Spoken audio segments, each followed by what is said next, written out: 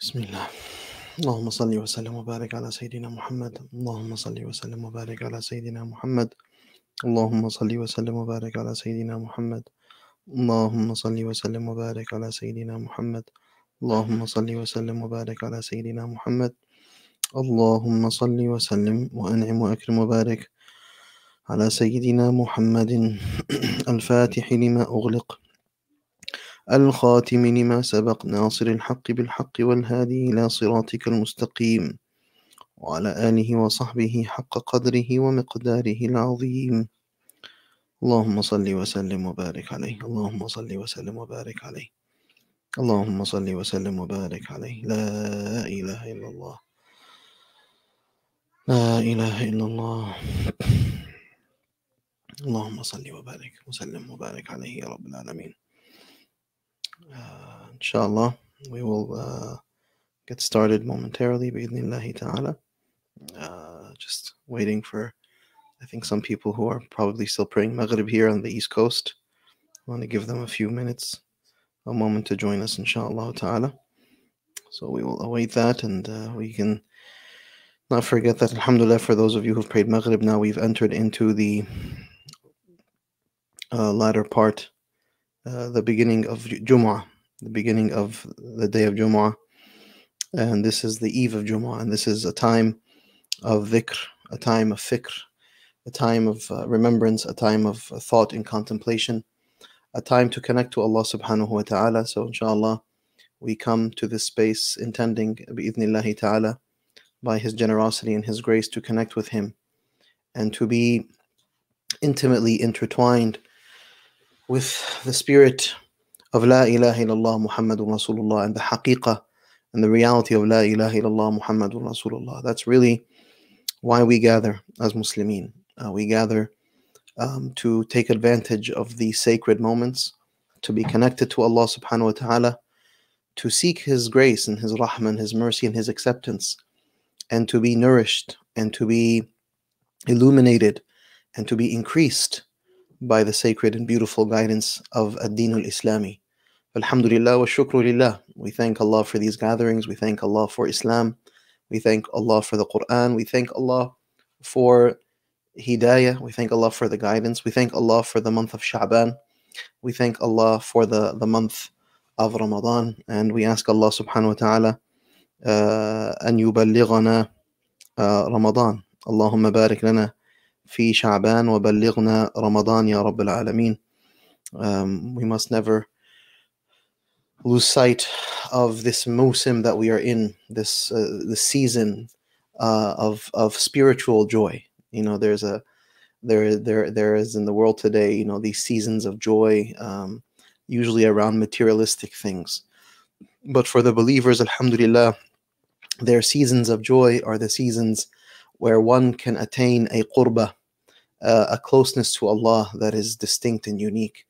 And of course, there is nothing in the life of the believer in that regard that parallels the reality of Ramadan. Allahumma balighna Ramadan. May Allah not deprive us of the month of Ramadan, and may Allah make it that all of us, our hearts and minds and bodies, are ready and primed and excited for the blessed month of Ramadan. Say Allahumma Ameen, even if you find your heart skeptical and maybe, you know, you maybe have a little bit of a knot in your throat, but you say it, inshallah, billahi wa ma'allah, wa bihaqqi la ilaha illallah, wa la hawla wa la quwwata illa billah, wa hasbunallah wa ni'mal wakil. Through these divine iterations, we seek Allah's aid and support to bring us into a space of readiness. Allahumma ameen ya rabbil alameen.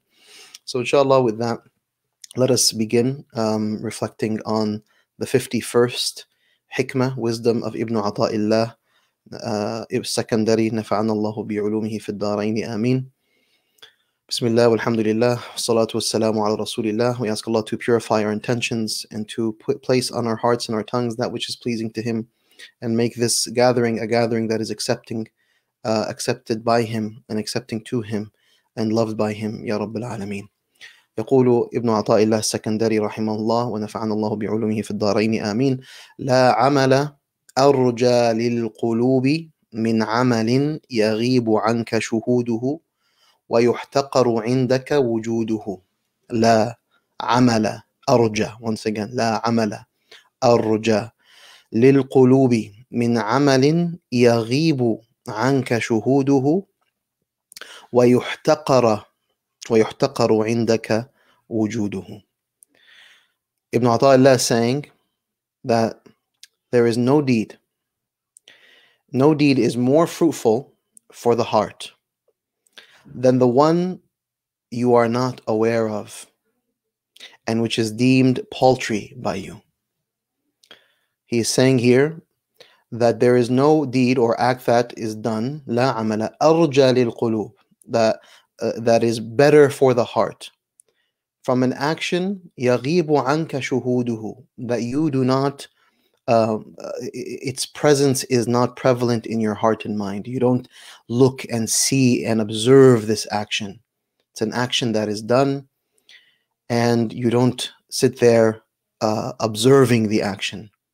وَيُحْتَقَرُ عِنْدَكَ وُجُودُهُ, and even its presence, this action, and this action being a virtuous action or a virtuous deed, is even muhtaqar عندك. It's belittled, it's paltry in your sight. Now, Ibn Ata Allah is giving us an insight about the nature of what our actions and our acts in this world actually mean.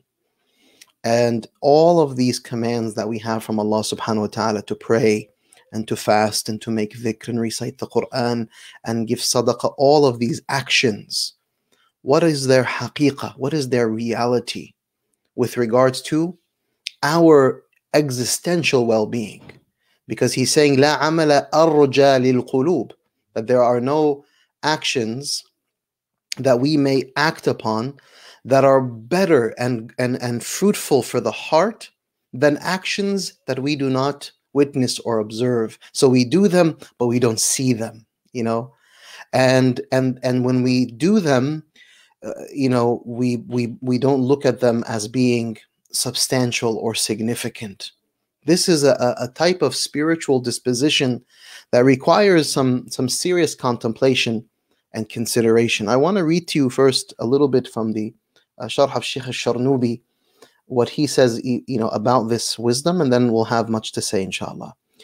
So he says here, أي لا عمل من أعمال البر أكثر رجاء للقلوب أي لإصلاحها. So he says that there is no action from virtuous acts that is more begetting of or virtuous or fruitful for the heart, أي لإصلاح القلب, to rectifying the state of the heart, من عمل يغيب عنك شهوده, that from an act that you do not witness, you do not see.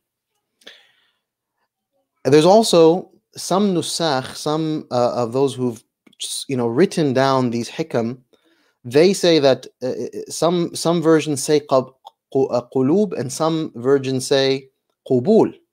So أي لا عمل أرجى للقبول, qubul meaning acceptance, so that there is no deed that is more hopeful for acceptance by Allah subhanahu wa ta'ala.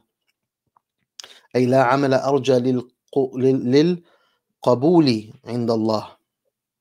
And so both qulub and qabul, they both work in this context. So if there is an action that you really hope is going to be accepted by Allah, it's the one that you don't observe so prevalently or presently. Similarly, that there is no deed that is more fruitful for the qalb, for the heart, than the one you do not observe or witness so presently. So both of these ma'ani are very significant, because we're talking about the state of the heart and the state of Allah's acceptance of our actions. And if you recall from the ahadith of the Prophet ﷺ, where he says, إِنَّ اللَّهَ لَا يَنْظُرُ إِلَى صُوَرِكُمْ وَأَعْمَالِكُمْ وَلَكِنْ يَنْظُرُ إِلَى قُلُوبِكُمْ. Allah does not look at your external forms and your acts. Allah looks at your heart. Right? So he says, لِأَنَّكَ إِنْ غِبْتَ عَنْ شُهُودِ عَمَلِكَ. For if you if you are absent from witnessing your actions or your deeds, the good deeds that you're doing, فَقَدْ بَقِيتَ حِينَئِذٍ بِرَبِّكَ. Then when the actions are not present in your psyche, in your purview, then it's just you and Allah subhanahu wa ta'ala. وَصَارَ وُجُودُ الْعَمَلِ مُحْتَقَرًا عِنْدَكَ. And that these virtuous deeds that you've done, they are of no value in the company of Allah subhanahu wa ta'ala. Right? So I don't do a virtuous deed or a good deed and think, oh, mashallah, I did this amazing thing. I prayed Taraweeh, or I read Quran, or which are objectively virtuous things to do. But we'll get to trying to synthesize the idea of doing a good deed without reveling in your good deed, right? Because there's a type of real deficiency that may afflict us, that if we do good things and then we really revel in it and we're absorbed in our good deeds and we focus and we say, oh, mashallah, look at my dress, look at my practice, look at my behavior, look how all these things that I do, and I develop this false sense of superiority, or this false sense of safety that I'm good. I'm good, I do good, alhamdulillah, I'm fine. That's where our actions become very questionable in our spiritual life, in terms of the state of our heart, arja lil qulub, or arja lil qabul, or what is accepted by Allah subhanahu wa ta'ala. لِاتِّهَامِكَ لِنَفْسِكَ فِي الْقِيَامِ بِحَقِّهِ. See, the individual who does not witness their actions and finds them to be small in the presence of Allah, this is because these are the types of people, يَتَّهِمُونَ أَنفُسَهُم. They question and challenge themselves in that, have they truly fulfilled haqqullah? Because this is the real issue here that we have to think about. These virtuous actions that we do, these a'malul birr, are they done in a way that in any way, shape, or form fulfill the rights of Allah, the huquq of Allah subhanahu wa ta'ala, or not? Meaning, what value does an act of prayer really have, in the absolute sense, with regards to what Allah is owed?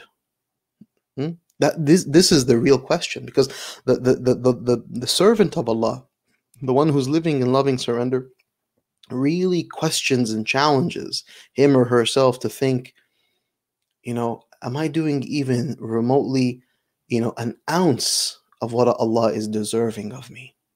So the salik, the seeker of Allah, does not look at his or her actions and think like, oh, mashallah, look at all these beautiful good deeds that I've done. I don't mind if I do. Let me pat myself on the back here because look at all that I've done. No, the salik says, oh, subhanallah, this is nothing. This is nothing. This is nothing in terms of what Allah is owed. My waking up in the night to pray tahajjud, or reading Quran, or fasting, or teaching, or helping, or serving, or giving charity, or giving millions and millions of dollars of charity, that هذا محتقر عند السالك. This is belittled with the seeker, because this is not even remotely what Allah is owed, or this doesn't even register in the scale of haqqullahi subhanahu wa ta'ala. وَلِذَا قَالَ بَعْضُ الْعَارِفِينَ. And that's why some of the Gnostics, they have said, كُلُّ شَيْءٍ مِّنْ أَفْعَالِكَ إِذَا اتصلت به رؤيتك فذلك دليل على أنه لا يقبل منك. That any action, virtuous action that is done, and اتصلت به رؤيتك, that your sight kind of really connected with that action, so it's a very observant of that action, then that is a potential sign of that act, no matter how virtuous it may be, not being accepted. This is what some of the Arifin, the Gnostics, have said about, how the grade of, or the quality, or the value of that act, if I'm so witnessing of it, if I look at it and I really observe it and see it. لأن المقبول مرفوع مغيب عنك. For that which is truly accepted is marfu', is lifted and is hidden from your sight. وَمَنْ قَطَعَتْ عَنْهُ رُؤْيَتُكَ فَذَلِكَ دَلِيلٌ عَلَى الْقَبُولِ. And that which is, in قَطَعَ عَنْهُ رُؤْيَتُكَ, that your sight has been cut from seeing it, and that is a dalil, an indication of acceptance. So brothers and sisters, this becomes, a very critical spiritual and theological concept, especially when Ibn Ata Allah is illustrating this whole concept of la hawla wa la quwwata illa billah, that there is no hawl, no recourse, and no quwwah, no power, and no might except and by through Allah subhanahu wa ta'ala, that Allah is the truth, Allah is the essence. And so these actions, their true existential value for the believer is put in question. It's not in any way, shape or form to say that salah is an insignificant act. A'udhu billah. No. لِأَنَّهُ مُعَلَّقٌ بِاللَّهِ, because the act of salah is attached to Allah. For salah has an absolutely grandiose standing. The same thing goes with sadaqah and dhikr and recitation of the Quran and so on. These are magnificent acts. Billahi wa ma'allah, dhalika wa ma yu'azzim sha'air Allah. These sacred rites and rituals, these are the sha'air of Allah that nahnu nu'azzimuha. We truly do honor them, and we feel a presence or a disposition of distinction, that we're even able to be allowed to pray. So that's the believer is someone who views him or herself as, being so humbled by Allah that Ya Allah, you would even let me enter into the door of salah. It's a very different, spiritual and even psychological disposition to have. It's not, because when you juxtapose it against, for example, all right, yeah, fine, Allahu Akbar, oh my God, all right, I gotta get up and pray. All right, whatever. All right, let me just get this over. Allahu Akbar. That's a disposition that shows that, okay, salah is this thing that, in terms of my heart and my spirituality and my psychology, it hasn't resonated. It hasn't entered into that theological framing that says, like, Allahu Akbar, this is as-salah, as-silatu billah. This is my potential connection to Allah. This is what was gifted to the Prophet ﷺ. So when I enter into salah, I'm entering into this realm that is unparalleled. And so then, Ya Allah, you're going to allow me to enter into this space of prayer? أَقْرَبُ مَا يَكُونُ الْعَبْدُ إِلَىٰ رَبِّهِ وَهُوَ سَاجِدٌ. The closest that you can be to Allah is when you're in a state of prostration, in sujood. And so you feel this overwhelming sense of honor. وَأَنْتَ تُشْهِدُ, you witness Allah. Your shuhud is, I witness Allah, I see Allah. Not that, oh, Bismillah, MashaAllah, look at me, I have prayed. Alhamdulillah, Allahu Akbar, Bismillah. And there's this sense of, because it's that disposition where the person is witnessing his or her virtuous acts or deeds, that's a self-centered. It's me witnessing my act, versus the prayer that's done witnessing Allah. Okay, meaning that Allah, I have a humility in my prayer, that subhanallah, am I really doing this? Am I being allowed to pray? Allahu Akbar. And pray to Allah. Allah's allowing me this entrance into his divine assembly and court. Imagine, وَلِلَّهِ الْمَثَلُ الْأَعْلَى, of course, if a person, a king or someone of high status, invites you into their personal space, their court, the gates are opened. You enter into that space, not boasting about your own disposition. It's really, oh my, that the king is right there, or whatever, this very critical, important person is right there. وَلِلَّهِ الْمَثَلُ الْأَعْلَى. When you're entering into the space of acts of worship that are attached to the divine, you're witnessing the divine, you're not observing the act. Now the act is a sabab, it's an essential mean amongst the means that is taken by Allah to tell us, this is how I want you to act. So we surrender lovingly and we enter into salah for the spiritual opportunities and the theological fortification that can happen in the life of the believer by entering into these acts and surrendering to Allah and connecting, where we seek by our prayers and our dhikr and our qira'ah of the Quran and our dua, taqarrub ila Allah, closeness to Allah, honoring, humbling ourselves, bowing ourselves in front of Allah. That's the haqiqah of our actions.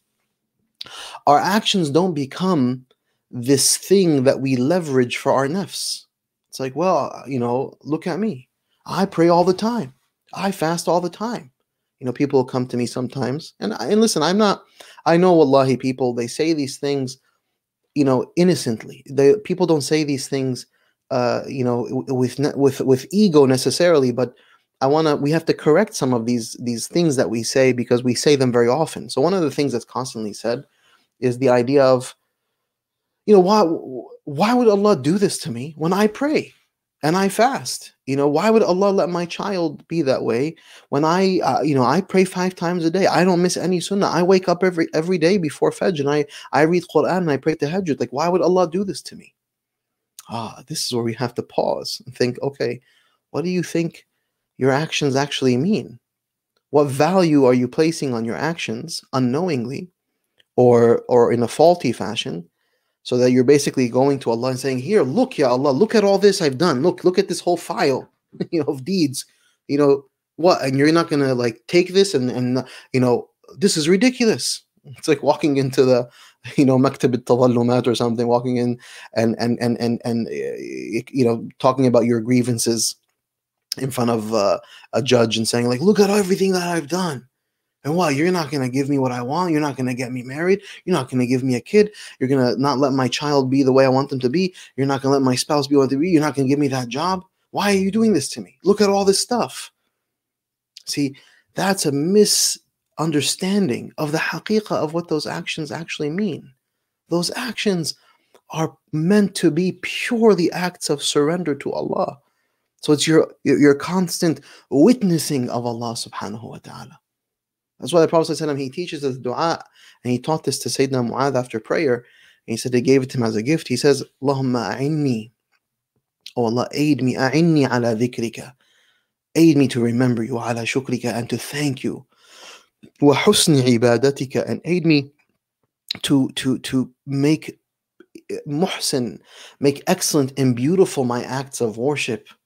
وَلَا تَجْعَلْنِي مِنَ الْغَافِلِينَ, and never make me amongst those who are heedless of you, Ya Allah.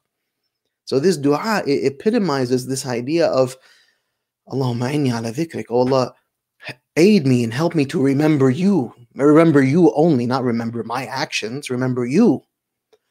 وَإِنِّي عَلَى شُكْرِكَ, and help me, Allah, to thank you. All this is centered around Allah, remembering Allah, thanking Allah, and to make excellent and beautiful my acts of worship for you, Ya Allah, so that when I do them, they are maqboolun indak, they are accepted by you, and you love them, and you are pleased with them. Not that I'm pleased with them, because who am I? I'm a beggar. I'm a miskeen. I have nothing. أنا بضاعتي مزجاة. My bida'a, what I actually have as a commodity is all rotten. It's nothing. So, meaning, what does an act of worship mean in reality with regards to the magnificence and the grandioseness of Allah subhanahu wa ta'ala? Nothing. Not a'udhu billah. We're not saying that salah is worth astaghfirullah, or that no. We're saying that yes, it is action. It does not present itself in the divine court as Bismillah, mashallah, yes, I've acted. No, this is a humble offering from a simple servant saying, Ya Allah, Allahumma taqabbal minni, Ya Allah, taqabbal waghfir li, and I know, Ya Allah, this is nothing of what you are truly owed, but this is taqabbal minni, and please forgive me. Wallahi, I've done a lot of faulty things, and I've been mistaken, and I was off the mark here and there. It's a very humble disposition in that divine reality. And this is what Ibn Ata Allah is exciting within our hearts and minds. He's really trying to generate a disposition that becomes immersed in the idea of the oneness of Allah and a truly theocentric, Allah-centric orientation in divesting ourselves from that reality. That's why the epitome of ihsan, أن تعبد الله كأنك تراه, that you worship Allah as if you only see Allah. That's the epitome of excellence and beauty of ihsan. تعبد الله كأنك تراه, you witness and see Allah. So you're no longer, putting your actions in a file and presenting them to Allah. Like, how come and look at me and a'udhu billah, the people who then use their actions or their righteous acts as a type of leverage over people. So there's one thing to go to Allah, which is very blameworthy, and say, Ya Allah, take this file of actions and give me what I want already, right? There's a very self-centered, demanding, arrogant disposition that is attached to that. But there is another degree of real ugliness when someone takes their acts of, so they pray and they fast and they dress, according to the Sharia, and they do all the things that are externally, visibly, identifiable as someone who's a practicing Muslim, and then they use that, to belittle others and to dismiss others and to castigate others and to position themselves above others. A'udhu billah. This is to ever view oneself as being above others because they do these acts of worship, and so therefore they are inherently better. La, abadan, absolutely not. This is from the most dangerous of dispositions to ever have. You think Allah will be pleased with His servants walking around like a bunch of egomaniacal, arrogant beings, showing off their practice and holding it above others and dismissing and belittling others? Was that ever the way of Muhammad sallallahu alaihi wasallam in any of our readings of the seerah or the hadith or the shama'il of the Prophet sallallahu alaihi wasallam? Hasha sallallahu alaihi wasallam. He was beautifully humble, mustakin, mutawadi', khadi' lillahi, rahim, rahman, merciful with people, gentle, kind, humble, sallallahu alaihi wasallam. So where is this disposition that comes where people elevate themselves above, egotistically? This says, may Allah protect us from that. Allah subhanahu wa ta'ala says, so what are some of the verses that we can reflect on that fortify this meaning that Ibn Ata Allah is illustrating? Allah subhanahu wa ta'ala says in Surat Al-Muminoon, verse number 60. Surat Al-Muminoon, verse number 60. وَالَّذِينَ يُؤْتُونَ مَا آتَوْا وَقُلُوبُهُمْ وَجِلَةٌ أَنَّهُمْ إِلَىٰ رَبِّهِمْ رَاجِعُونَ. Those who always give, they give and they do and they act. So they do their acts of virtue with hearts that tremble. وَقُلُوبُهُمْ وَجِلَةٌ. Their hearts tremble at the thought that they must return to Allah subhanahu wa ta'ala. You see the spiritual and theological framing that this verse does? This is how we should aspire to act. Okay, this is really an ayah that refines for us the idea of, okay, how then do I act? Because that's a question that we're all going to pose right now. Well, وَالَّذِينَ يُؤْتُونَ مَا آتَوْا. They give what they give and what they do with hearts now. Wajila, concerned, trembling at the thought, أَنَّهُمْ إِلَىٰ رَبِّهِمْ رَاجِعُونَ. We're going back to Allah. We're going to stand on the day of judgment. We're going to be held accountable. Have I done and have I existed and have I been both inwardly and outwardly in any way, shape, or form that truly represents what Allah is due from me as His servant? This is something that should not debilitate us, but should inspire us to be humble, number one, and then to do what we can, as much as we can, extensively. Ya Allah, I'll do whatever I can. I'll give charity. I'll be good to those around me. I'll pray my prayers. I'll pray my sunnah. I'll try, Ya Allah. I'm going to work really hard. But not this disposition that is, once again, self-centered, slightly arrogant, and that says fine, whatever, I'll do it. Just accept it already. I've done that. I prayed. I did my Hajj once. I did my Hajj. That should be more than enough. I'm good. I'm good. Alhamdulillah. I prayed on the night of the 27th. I'm fine. I'm not castigating those people, by the way, who have that mindset. Now, this is a time to correct our understanding of what our true relationship with Allah should be. It shouldn't be one where I am here and Allah is there. And I feel like this social, even religious pressure to do something that is, emblematic of religious practice. So I do it and I say, okay, fine, like, accept that. Take that. There you go. Let me go back and live my life. No. Brothers and sisters, we're too insignificant in the haqiqah of this creation to ever dispose ourselves in that way, to ever be positioned in such a dismissive, arrogant way, assuming that, when we're doing an act of worship, that somehow we're doing something of true virtue, something that is deserving of recognition. It's not. It's just simply not. Something that is deserving of recognition is a disposition that is truly, truly, utterly humble and working as hard as they possibly can to do what is pleasing in the sight of Allah subhanahu wa ta'ala. But to be distant from Allah, disconnected, oblivious, almost having apathy of Allah, and then doing things here and there, I'm not saying people should stop that, should stop doing those here and there things, but what I'm saying is don't assume that somehow I am good, or I have fulfilled my duty, or this was, katir alaykum, as the Egyptians would say. I mean, this is me really going out of my way to do this thing that you guys want of me, or that Allah, what you want of me, or whatever. This is the thought process that Ibn Ata Allah is helping us to rectify. Allah subhanahu wa ta'ala says in Surat Al-Ma'idah, verse 27, وَاتْلُ عَلَيْهِمْ نَبَأَ ابْنَيْ آدَمَ بِالْحَقِّ إذ قربا قربانا فتقبل من أحدهما ولم يتقبل من الآخر قال لأقتلنك قال إنما يتقبل الله من المتقين. Allah subhanahu wa ta'ala says in this translation now, tell them the truth about the story of Adam's two sons. Each of them offered a sacrifice, and it was accepted from one and not the other. One said, I will kill you. But the other said, what did the other say? He said, Habil said, God only accepts the sacrifice of those who are mindful of him. Innama, and this is the operative part of the verse, Innama yataqabbalu Allahu min al-muttaqin.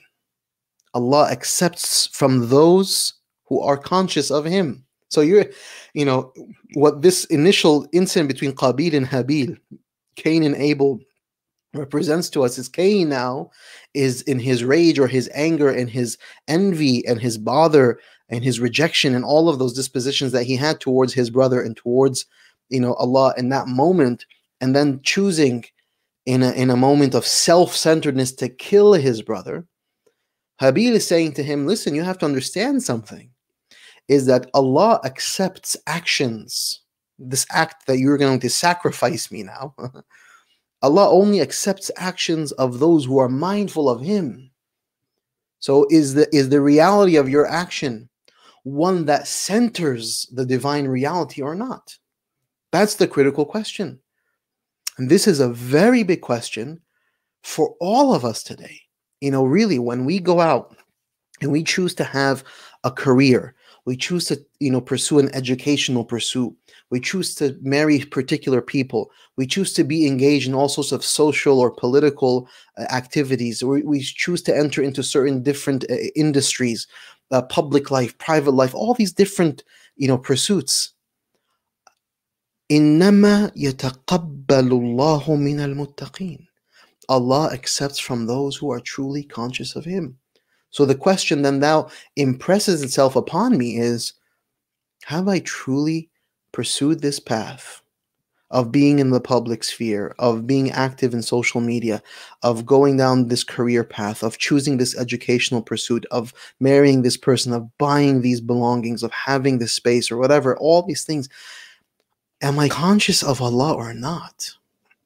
Because see, we can spend all day and all night convincing each other of the virtue of what we're doing, and we can argue until we're blue in the face to justify our actions. And we can talk endlessly about how what I'm doing is the virtuous cause, and you guys over there, you're just these useless beings. But I am doing what needs to be done. I am doing something sophisticated. I'm doing something important with my life. I'm pursuing a career that's really sophisticated. I'm going to be somebody. There's language that has become so dominant in our public sphere about our actions and our pursuits that I really want us to challenge and question. Is Allah, or is Allah consciousness, is God consciousness truly present in those pursuits? And I'm not talking, and please bear with me with this one, I'm not talking about I go and I do whatever I want, I pursue whatever I want, and then I say, yeah, I'm doing it for the sake of Allah. All right, go back to what I'm doing. No. It's not, consciousness is not paying lip service to Allah. We can't, مش عاوزين نضحك على بعض ولا عاوزين نضحك على الله. Yes, حاشا جل في علاه. But we're not here to, to play around with each other, and certainly not to play around with Allah subhanahu wa ta'ala. This is serious business. This is life and death. This is salvation. This is, existential in nature. Taqwa is a real present concept that's present not only inwardly, but it's present outwardly. Submission is an inward and an outward reality. The haqiqah of living in loving surrender to Allah is Islam, Iman, and Ihsan. It's outward, inward, and it's holistic. And that's what the essence of taqwa is. إِنَّمَا يَتَقَبَّلُ اللَّهُ مِنَ الْمُتَّقِينَ. May Allah make us from the muttaqeen. Allahumma ameen ya Rabbil Alameen. Allah subhanahu wa ta'ala tells us in verses 10, I want to read to you verses 10, 11, 12, and 13 of Surat Fatir. Really, this Quran is replete with gems and gifts. And I really pray that we develop an intimate relationship with the Book of Allah, because when you immerse yourself in it, Allah reveals, He shows you truths and realities. And when you explore them as if you're exploring a garden that is full of beautiful vegetation and trees, and you go and you look at each one and you see how unique they are and how it affects your spirit and your soul and your perception of reality, you just become moved and ingratiated in a spiritual way that is unparalleled. Allah subhanahu wa ta'ala says in verse 10 of Surah Fatir, مَنْ كَانَ يُرِيدُ الْعِزَّةَ فَلِلَّهِ الْعِزَّةُ جَمِيعًا إِلَيْهِ يَصْعَدُ الْكَلِمُ الطَّيِّبُ وَالْعَمَلُ الصَّالِحُ يَرْفَعُهُ وَالَّذِينَ يَمْكُرُونَ السَّيِّئَاتِ لَهُمْ عَذَابٌ شَدِيدٌ وَمَكْرُ أُولَئِكَ هُوَ يَبُورٌ. Allah subhanahu wa ta'ala says, if anyone desires izzah, dignity and honor, all dignity and all honor belong to Allah subhanahu wa ta'ala. Good words, al-kalimu al-tayyib, rise up to Him, and He lifts up the righteous deeds. But a severe torment awaits those who plot evil, and their plotting will come to nothing. See, Allah is giving us an evident truth about existence. Listen, any of you out there, any of us, seeking dignity, honor, affirmation, recognition, all of that, all of it belongs to Allah. None of us, this whole public, obsession with being affirmed and recognized and validated. These things do not happen by social. Society does not validate us, does not recognize us, not affirm us. Allah does. What? مَنْ كَانَ يُرِيدُ الْعِزَّةَ فَلِلَّهِ الْعِزَّةُ جَمِيعًا. That's just an absolute truth. All of it belongs to Allah. Any dignity or honor that you, your children, your family members, your friends, our community seeks, كُلُّهُ مَعَ Allah. All of it is with Allah. إِلَيْهِ, to Him, يَصْعَدُ الْكَلِمُ الطَّيِّبُ. All the good words, the good meanings, the good ideas, the virtuous expressions, La ilaha illallah Muhammadun Rasulullah, rise up to Him. وَالْعَمَلُ الصَّالِحُ يَرْفَعُهُ. And righteous deeds Allah lifts them up to Him. Now see, the beauty of the Quranic language, this is just a quick aside, is that this verse can be actually read, this part of the verse can be read in three ways.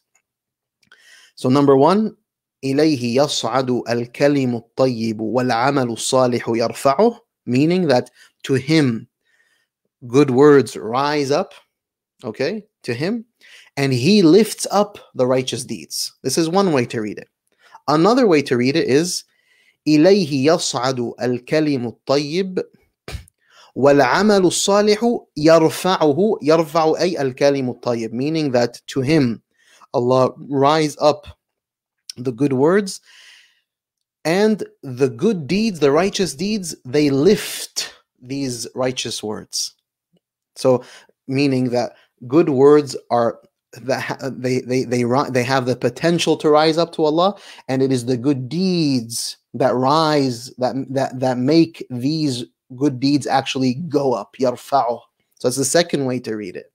Meaning to say, what the scholars have elucidated from the second meaning is that you can't just say without doing, because the haqiqah of your kalimut tayyib, which is essentially la ilaha illallah and everything that has to do with that, the only way it really goes up and is validated and affirmed is through the actions and the deeds that reflect that. That's why al-iman, the scholars have said, al-iman ma waqara fil qalbi wa saddaqahu al-amal. It is that which is uttered on the tongue, settles in the heart, and then the actions, verify that this is the truth. So al-ilmu wal-amal, knowledge and action, words and action. You can't كبر مقتا عند الله أن تقولوا ما لا تفعلون, or how evil it is in the sight of Allah that you تقولوا ما لا تفعلون, that you say what you do not do. So these being in intimate relationship in the space of worship. The third way to read this verse, إليه يصعد الكلم الطيب والعمل الصالح يرفعه, meaning that إليه العمل الصالح goes up, and al-kalimu tayyib is actually what lifts it up. So you do good deeds, but then it is your good words that actually lift your actions up. So those three meanings are actually encompassed here. The scholars, they kind of default to the first meaning, which is that good words rise up to Allah and He lifts up the righteous deeds. Okay, but regardless of all three meanings, here is really essentializing the idea that all dignity belongs to Allah. And our words, our utterances, our beliefs, and our actions are all things that are lifted up to Allah subhanahu wa ta'ala. And for them to be lifted up, they have to be tayyib, and they have to be salih. They have to be good, and they have to be righteous. And they have to essentialize that a heart and a soul, a spiritual disposition that knows al-izzatu indallah, dignity is with Allah, honor is with Allah. So I seek you, Ya Allah. Allah then says in verse number 11, Wallahu khalaqakum. So now, after kind of laying out the framing around dignity and honor and all these words and actions and beliefs that you do in life, right? And then those who incline towards these pathways other than Allah, lahum adhabun shadid. Allah's torment will be exacted upon them. وَمَكْرُهُ أُولَٰئِكَ هُوَ يَبُورٌ. And all their plotting and their planning and all these actions that they do, will come to nothing, are worthless. Wallahu khalaqakum. So now these next three verses, they really do affirm who we are, and what we are vis-a-vis who Allah is. Wallahu khalaqakum min turab, thumma min nutfa, thumma ja'alakum azwaja, وما تحمل من أنثى ولا تضع إلا بعلمه وما يعمر من معمر ولا ينقص من عمره إلا في كتاب إن ذلك على الله يسير. It is God who created you from dust and later from a drop of fluid. Then He made you into two sexes. No female conceives or gives birth without His knowledge. No person grows old or has his life cut short except in accordance with a record. All this is easy for Allah. So this is the entire life cycle of the human being. Allah is telling you, listen, your whole life cycle, from the dust to the drop of fluid to the genders, to your being conceived, being birthed, growing old, losing your life. All of that is muqaddar inda Allah, and this is easy for Him.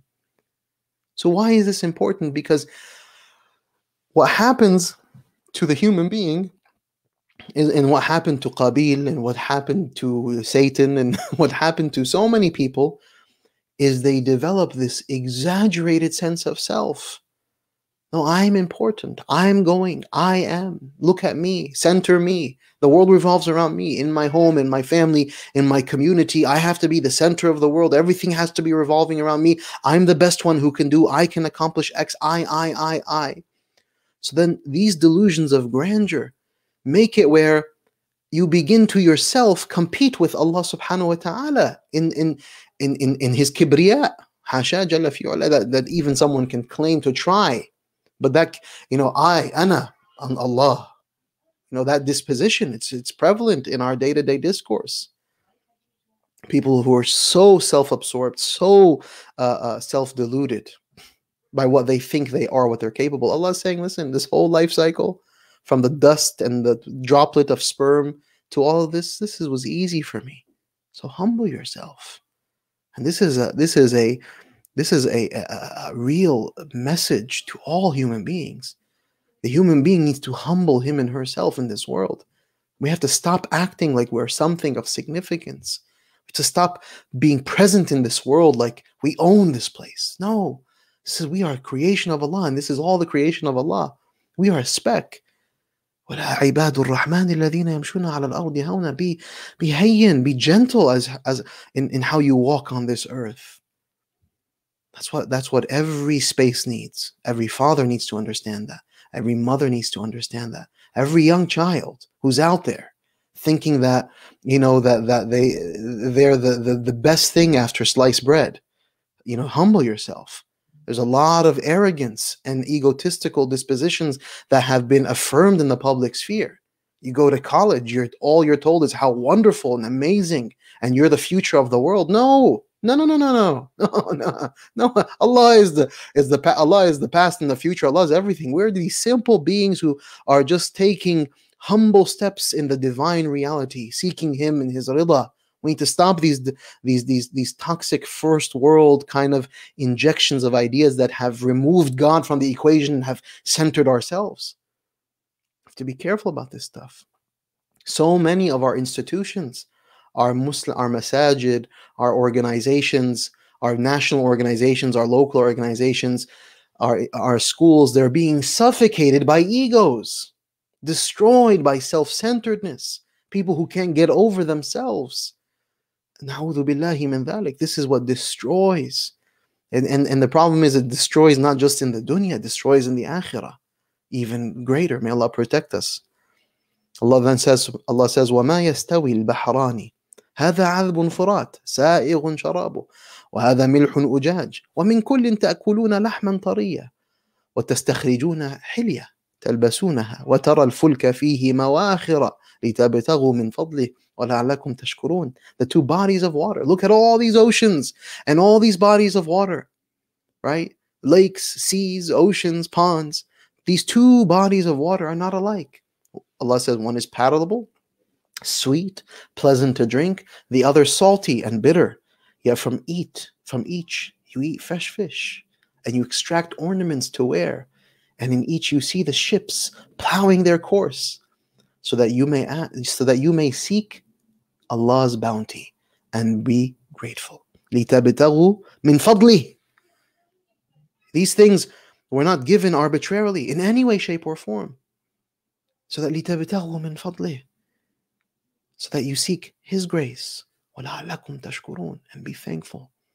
Brothers and sisters, we have to teach ourselves, and we have to seek aid from Allah. أَن نَكُونَ مِنَ الشَّاكِرِينَ. Because a shakir disposition, a disposition of thankfulness, is a disposition of recognition, meaning that I recognize who Allah is. I recognize what Allah possesses.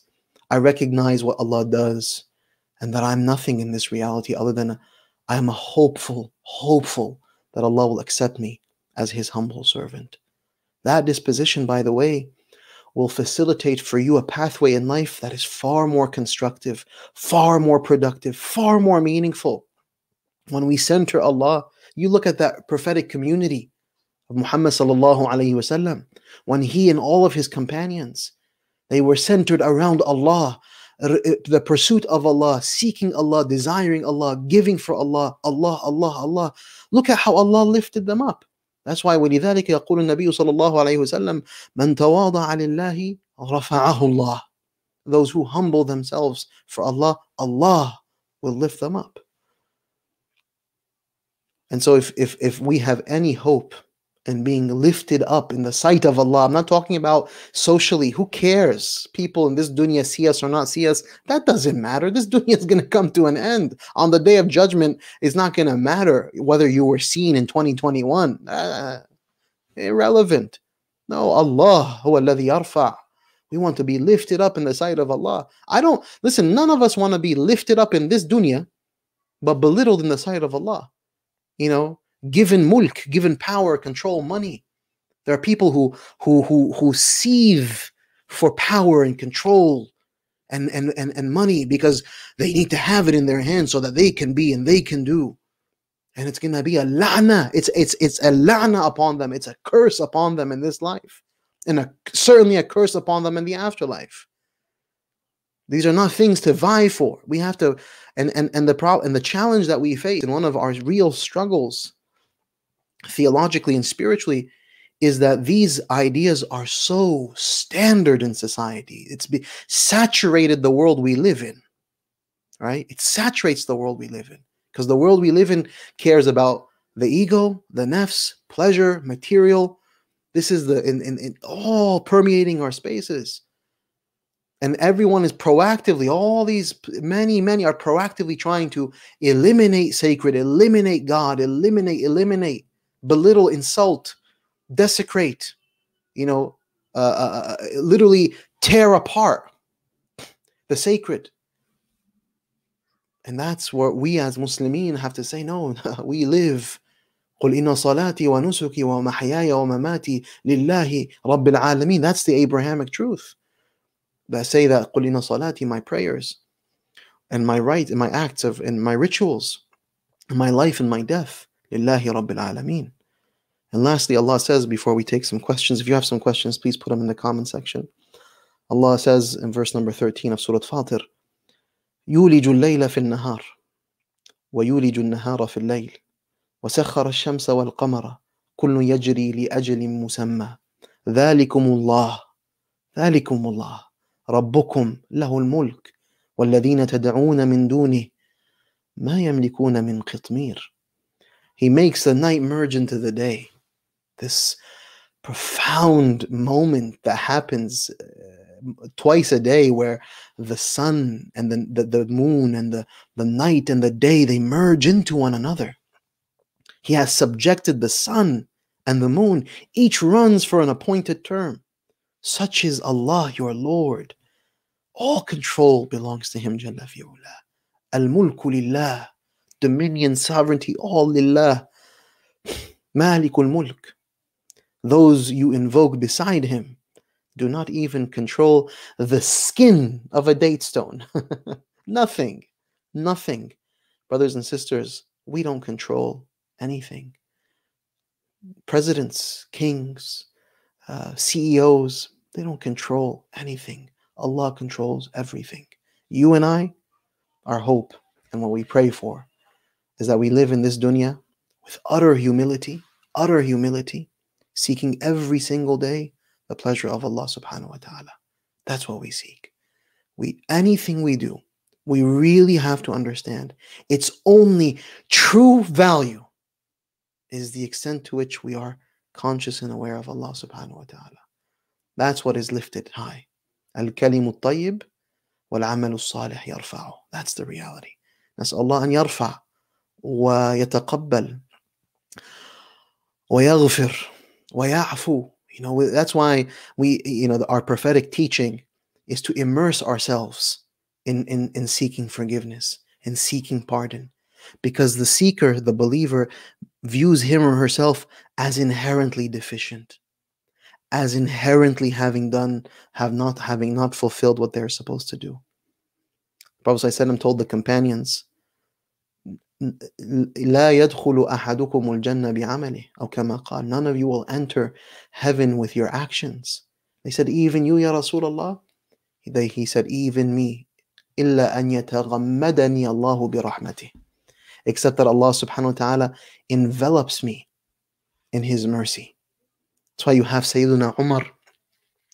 Sayyiduna Umar, when the verses of Surat Al-Tur were recited, إِنَّ عَذَابَ رَبِّكَ لَوَاقِعٌ مَا لَهُ مِن دَافِعٍ, that the torment of Allah is affirmed and nothing can push it away. When this verse that really, it makes your skin crawl. فَخَرَّ مَغْشِيًّا عَلَيْهِ Sayyiduna Umar, وَهُوَ مَنْ هُوَ, he heard these verses and he fell down. مَغْشِيًّا عَلَيْهِ, he entered into a type of temporary, he fainted. Sayyiduna Umar, who, if anyone can claim, they did a lot of righteous deeds, a lot of good things, maybe he should have been a bit more confident that he's fine. Come on, he's mubashshar bil jannah. He's promised heaven, but he's still scared. That's a heart that witnesses Allah. No, because Sayyidina Umar did not do, or did not act, or not even hear about himself anything that for a moment made him think that he was special. It was always, Ya Allah, forgive me. Ya Allah, Allahumma, Sayyidina Abu Bakr, Allahumma ja'alni khayran mimma yadhunnun, waghfir li ma la ya'lamun. Oh Allah, make me better than what they think of me, and forgive me for that which they do not know. Sayyidina Umar, when he found out that Sayyidina Hudayfa was given the list of hypocrites. This is one of the things that Sayyidina Hudayfa was given by the Prophet ﷺ, the list of hypocrites in the community. Sayyidina Umar ran to Sayyidina Hudayfa when he found out. One of the first people to run to him and say, Unshiduk Allah, أَأَنَا مِنَ الْمُنَافِقِينَ, like I'm asking you in front of Allah, am I amongst those who are hypocrites? And Sayyidina Hudayfa said, of course not. How could you even say that? How could you even think that? But that's how he thought. Never taking Allah for granted, never taking anything for granted, never taking his iman for granted, never taking his acts of worship, always assuming that he's not doing enough for Allah and he has to do more.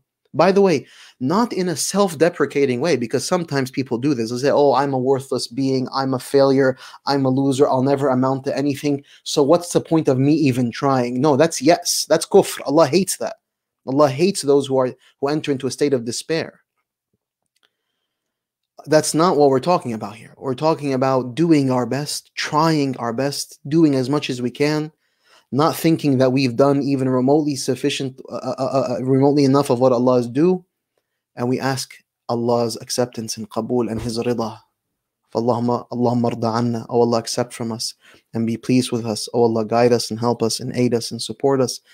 And accept us as your humble servants. That's what we hope. Inshallah, may Allah accept all of us as His humble servants, and may all of us be together in this month of Ramadan. Allahumma balighna Ramadan, so that we can, seek access to the divine grace and mercy and forgiveness in ways unparalleled. Allahumma rzuqna dhalik wa balighna dhalik ya Rabb. And may Allah make us all together with our loved ones and our family and this community and this ummah fi a'la al-'illiyyin, in the company of Al-Habib al-Mustafa Muhammad sallallahu alayhi wa sallam. Ameen. Barakallahu feekum ajma'in. Assalamu alaikum. We realize that any good deeds that we do are blessings from Allah for giving us the tawfiq to do them. But then when we miss doing something of those extra good deeds, does that mean that we are being prevented by Allah as a form of punishment? Not necessarily. No. Sometimes there may be a punishment of deprivation, meaning that nasullaha fa'ansahum anfusahum, they forgot about Allah, so Allah makes them forget about themselves. So it may be the case that people are deprived because they are deserving of deprivation because of how much they have neglected or forgotten or ignored Allah subhanahu wa ta'ala. That's a very different reality than me, for example, struggling, not having enough patience, being a little bit lazy, not getting up the way I should. That's just a type of test or trial that requires me to get back from it. So I fall short, I slip up, I miss something that I do.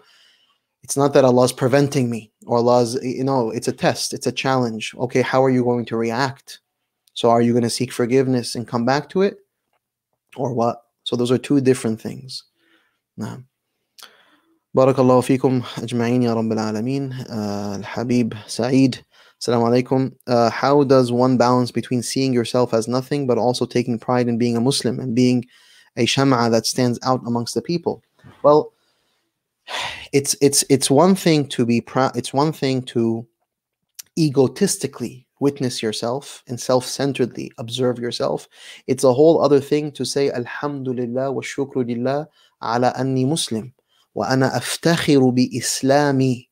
I am honored to be a Muslim, and it's a badge of honor that my Islam, not because Yasir, is a Muslim in your face. No, but manna Allahu alayya, Allah gifted me and allowed me to be a Muslim. وهذا شيء أفتخر به. I am honored to be that. So when someone comes and says you should be ashamed of your Islam, you should feel embarrassed about your Islam, you should feel embarrassed of your hijab or your prayer or your beard or your Quran or your hadith, you say, no, I will never be ashamed of this. This is what Allah has decreed. This is my badge of honor. It's a badge of honor that Allah even considers me potentially amongst His servants. That's a very different disposition. So this is not to, walk around and say, oh, I'm not a real Muslim, I'm a loser, I'm a bum, I'm nothing. No. It's to say I try my best, and it's an aspirational goal for me. An akuna min al-muslimin. Allahumma tawaffani musliman, as Sayyidina Yusuf said. Allah, allow me to die as a Muslim. وَأَلْحِقْنِي بِالصَّالِحِينَ. Allow me to be with the righteous. I want to be amongst those people. It's a very different humble disposition versus say like, yeah, I'm a Muslim and you're a disbeliever and you are this, that, whatever, and I'm clearly better than you because I am this and I am that. That's ego. That's nafs. And that's not pleasing to Allah subhanahu wa ta'ala. Assalamu alaikum, jazakallah khair, wa iyyakum inshallah. How do we relate to relatives and friends that belittle the sacred and encourage you to see faith through their lens? You be patient. That's what the whole prophetic experience was. Everyone trying to tell the Prophet that he's crazy and he's backwards and he's going against society and he's going against the standards and the norms of what they knew and they understood. And the Prophet sallallahu alaihi wasallam stood firm, and he said, if you were to give me the entirety of the world, you put the sun in my right and the moon in my left, I'm not leaving this reality, right? So that's a part of the challenge. It's a part of the test, and you have to love your friends and your relatives and care for them much more than they understand what care and love means. Meaning that what they're doing is from a place of not knowing, from ignorance, and they need hidayah, they need guidance. And so if they belittle the sacred, we ask Allah to forgive them and guide them and to help them, right? And to expand their hearts. Allahumma ighfir li qawmi fa innahum la ya'lamun. Oh Allah, forgive my people, for they know not what they are doing. Many people are doing what they're doing in abject ignorance. Now, of course, it's vile, it's ugly, and it can be deeply sinful. But we pray that Allah guides those people, inshallah. So just be patient and try your best, and don't, whenever you find yourselves shaken. Allah says to the Prophet ﷺ in the Quran, وَلَقَدْ نَعْلَمُ أَنَّكَ يَضِيقُ صَدْرُكَ بِمَا يَقُولُونَ. That we know that your chest is tightened by what they say. فَسَبِّحْ بِحَمْدِ رَبِّكَ وَكُمْ مِنَ السَّاجِدِينَ وَعَبُدْ رَبَّكَ حَتَّى يَأْتِيَكَ الْيَقِينَ. فَسَبِّحْ, glorify your Lord, وَكُنْ مِنَ السَّاجِدِينَ, and be amongst those who prostrate and worship your Lord until death comes to you. Meaning what? That, yeah, people are going to say hurtful things, but you center yourself around Allah, subhanallah. فَسَبِّحْ بِحَمْدِ رَبِّكَ, praise, glorify your Lord in praise. وَكُمْ مِنَ السَّاجِدِينَ, and enter into prostration, into surrender, into sujood. وَعَبُد, and worship Allah until death comes. Because that's وَهَكَذَا تَسْلَمْ. That's how you find your peace and your safety and your wellness in that reality. Allahumma ja'alna kadhalik. How should one handle a family of young who one inclines more to ibadah and the other lackadaisical, Allah's mercy, yet shows to the awam a religious persona? These types of things, my dear sister, are things that are some of the trickeries of the shaitan, the inclinations of the nafs, and it requires simple things. Number one, it requires a sincerity from your part. It requires dua for them. It requires nasiha, basic advice. And the advice that is to be given with wisdom and with beautiful words. That's the simple equation. And don't overthink it. It's the tricks of the shaitan, the wiswas. It is some of the nafsani elements, people presenting this, doing that, some sincere, some insincere, all that kind of stuff. These are just, different manifestations of the weakness of the nafs, or, things of that nature. So you make dua for them sincerely, and you give them nasiha sincerely, to understand that actions are by their intentions. Allah expects and wants sincerity. Mukhlisina lahu din, those who are truly sincere in their path, and so on and so forth. Special salam from the Caribbean. May Allah bless you, our dear sister. Jazakumullah khair. Wa iyyakum ajma'in. Barakallahu feekum. May Allah bless you all and your families, and all the beautiful dua that are made for me are for you as well. Allahumma ja'al all of these ad'iyah of jaza, of shukr and khair and blessings, and all of this, may it be for all of us, Ya Rabbil Alameen. Barakallahu feekum ajma'in. Wa sallallahu ala Sayyidina Muhammad wa akhiru da'wana anil hamdulillahi Rabbil Alameen.